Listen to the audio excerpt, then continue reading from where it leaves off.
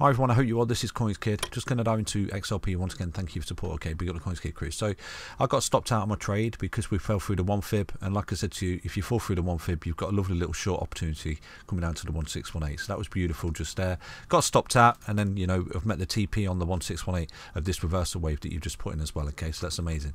So right now XRP has found support on the 1618 just here. Okay, because we come up in this little rising wedge into the 4-hourly 20, and then we lost it and we was retracing, and then we had that sort of big massive reversal wave come into play.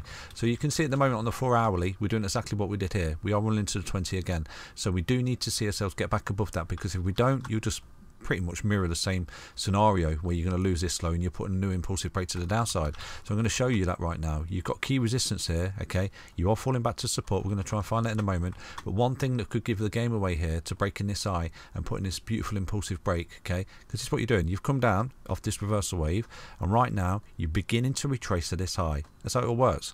Downtrends, you come up and down. Uptrends, you go up and down. So at the minute on the 4-hourly time frame, you are in a downtrend. You see that you're making a series of lower highs and lower lows basically. So you're coming down. So we do need to find the floor here in the bottom. And potentially this could be it, because we've come down to the 1618. We've come up impulsively, ran into resistance. So right now you begin to retrace again to this low. At that point, if you can hold it and start to come back up, you're starting to break out of this downwards market structure, and you start to come back up and attack this high. Okay, it's all about getting through that high right now. That's your key resistance, and this is your key support. Lose support, you're going to go down. Break resistance, you're going to go up. Okay, that's how it will work. Support and resistance, impulsive and corrective waves. So this is actually quite nice, this little bit of an uptick there. Okay, you're sort of coiling up here, providing you can hold support, which I'm going to show you in a moment, and get back through the EMAs, because you see, look at the gap there, you're getting a big gap on the EMAs right there. If you can start to get back through these EMAs, back test and hold support, hold that high as support, boom, you're going to get a retracement here, and with that, this correction could actually be over for XRP. Okay, because for me, it's all about this low. This is the most important low for XRP. I do think, look how close you are to this low. Okay, there is actually one impulsive wave here, which if you did start to come down, I think you might not come as low as that if you was to lose this low. I'm going to show you all the targets in a moment. I wish I could conclusively say to you, look, your correction's done. You're going to put a W bottom in here. You're going to break out, and that's it. You're going to start to come up, attack that high. You take that out that high. You're on that level of resistance right there. You break that resistance, and boom, you've got your low. Okay, and you've come down, and this was your low in this correction just there. After this summer lows, and this is actually a higher low, which is technically bullish. You've got a low and a higher low. So this is technically bullish, coiling up in some horizontal over almost a year now, coiling up, looking for some kind of impulsive break to the upside. There's no guarantees that it's going to go up, and there's no guarantees that it's going to go down. It's all about support and resistance. So right now for XRP, this is still technically bullish, okay, because like I said to you, I do think that XRP has had 5 waves down in this correction just there. Let me show you. Okay, so I think that potentially the correction is in, given the wave structure, because I think you've come down in 5 waves. This is your wave high just there. Look, you've come down in 1, 2, 3. Look at the large third wave push down. Okay, the third's always the largest wave. You come up back in a 4 retracement, and then boom, you've had your 5th wave down. So you've got an impulsive wave down. So right now you're looking to come up to retrace to these highs. So it's all about this retracement, because if this is an impulsive wave down, right now you're in a corrective wave up. Do you understand that? So if you start to come up and break these highs, amazing, your correction's done. But if you start to come up and roll and take out that low, that's bearish. That's bear market structure, and potentially this is the top of the bull run for XRP, and just there you're rolling into the bear market. Do you understand that?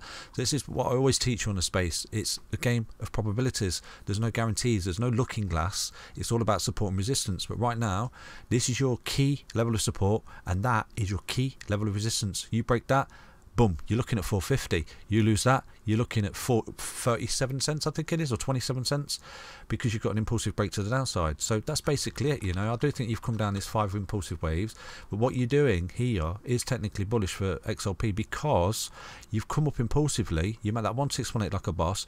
You're retracing, and you're coiling up in the apex of this huge horizontal for almost a year now, looking to break. Now, one thing that could be negative here for XRP, which we do need to see the prevention of, is this death cross on the weekly time frame. If XRP starts to print that is quite negative, because historical data shows us that is confirmation of a bear market on the weekly time frame. That is not good on any of your projects that you're looking at. Okay, now XRP's not formed it yet. Bitcoin's not formed it yet. Does it mean it's going to form it? Of course it doesn't. There's no guarantees. It's getting pretty close, but right now, come up impulsively, correctively. If we're holding these lows, look at the wick at the bottom on the weekly, which shows strength.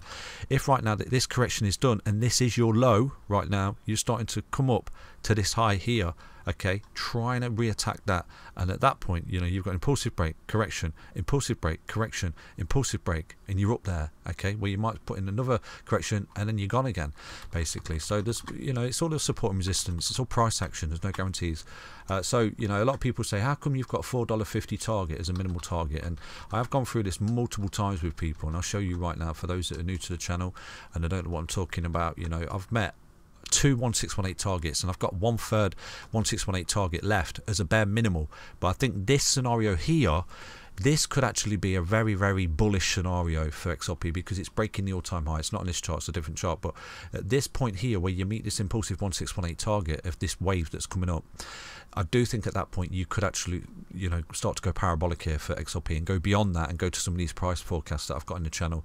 Okay, we've got, I think we've got like $8, $13 and $27. Okay, so it could actually get to that, because at this point, this particular impulsive break off this low, which you're going through right now, okay, this level of consolidation before coming up and breaking this high, if, you know, I always say if, it is a big if, there's no guarantees, okay, if it comes up there, fantastic, meets it, amazing, that is parabola, because I do think you're breaking the all-time high and you're going to come up here and you might go beyond the 1618. So, you know, why is that my target? And I'll show you right now, straight off the bat, why that's my target. You can see here, this corona dump just here, okay, last March, I say last March, I mean March 2020, when everyone really fearful, we had that big capitulation there for XRP. You drop your fib on that, okay, and that's your high. And what you're doing in this instance, you're retracing to this high, okay. Once you take out that high, you can see this retracement didn't quite get there. Once you take out that high, what do? You came up and you broke the high, okay. So this is an impulsive wave, this is an impulsive break. It didn't feel like it, but what you did when you came down here, all this, you know, correction, series of highs and lows, you actually eventually come up and met that 1618 target.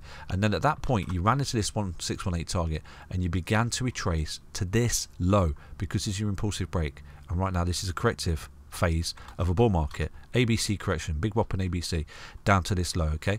And right now you came back up like this and you retraced to this high, ran into resistance, came back to the MAs, and what did you do? Eventually you broke this high and put in another 1618 target. So you met 1, 2 1618 targets, okay, and we're looking for this third target. Right now I'm telling you, you've come down to this low, so this is the low right now, this is your low, this is your big low, and right now this is still technically bullish, coming back to support in a higher low, looking to hold this low. If you hold this low and start to come back up, you're going to be in a minimal 1618 target to $4.50 using the fibs here, okay. So look, let me show you from there, that low to that high, look at that, met on the absolute dollar, look at that, boom, because you broke that high. You came down, you retraced to this high, and when you did, where did you go to? 1618. And what happened?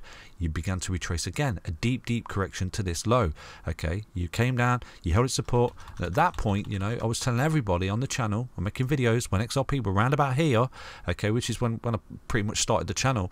I was saying to you, look, XRP is looking for the 1618. I got trolls, I got people saying you don't know what you're talking about and all that crap, you know, but eventually it did. And I'll show you. Look, you came up and boom, look at that 1618 target met to the dollar and the cent, 195, round about that area, you know, and people are in disbelief. And I said at that point, take some profit off the table, because XRP will begin to come in for retracement, and that's exactly what it's doing right now, okay. It's coming in for retracement, okay, and coiling up in a horizontal, just like that retracement, okay. Coming back to this low, you're coming right back now. This retracement here is coming back to this low. So in actual fact, XRP could do something like this, come all the way down without losing that low and still eventually get to that target. Do you see that? So yeah, we're hoping that these lows hold, obviously, but there's no guarantees, like I've always shown you. But that is what's going on. That's what XRP is doing. So technically, it's hard to imagine, but this is bullish market structure. It's bull market structure. Do you understand? People say we're in a bear market. There's no confirmation of a bear market yet. Do you understand that? So for me, I still think that XRP is coiling up in a consolidation pattern over a long period of time, looking for the impulsive break toward that minimal 1618 target right there, okay. Because look, let me show you, just there. That's your 1618 target. I don't know if I've just shown you, to be honest with you. So look, boom, that's it, 1618 bare minimal. But like I said to you, I think at that point, if XRP starts to come up and breaks these key levels of resistance, these could be precursors to the fact that you're going to take out that high, because you're breaking out this key level resistance on the weekly, closing above this key level resistance that you failed to close above. I do think that once you start to do that, that in itself is a huge signal that you're breaking out of this huge horizontal, okay, which is consolidation pattern, looking to come up to the 1618 at a bare minimal. But that instance, this breaks the all-time high, which is where you could start to go parabolic here for XRP and actually come up to 214, you know. And at that point, you know, I've got on the thumbnails the road to $27, because I do think XRP will be at $27, you know. How long? Who knows? But this is what we're looking for in this instance. Just there is some kind of beautiful impulsive break to the 1618 at a bare minimal at $4.50, around about that area. So yeah, that's basically XRP. Hope you enjoyed that update, but it's all about support and resistance, isn't it? Take care, everyone. Back soon with another update on XRP. Stay healthy, stay strong, stay tuned. Bye bye.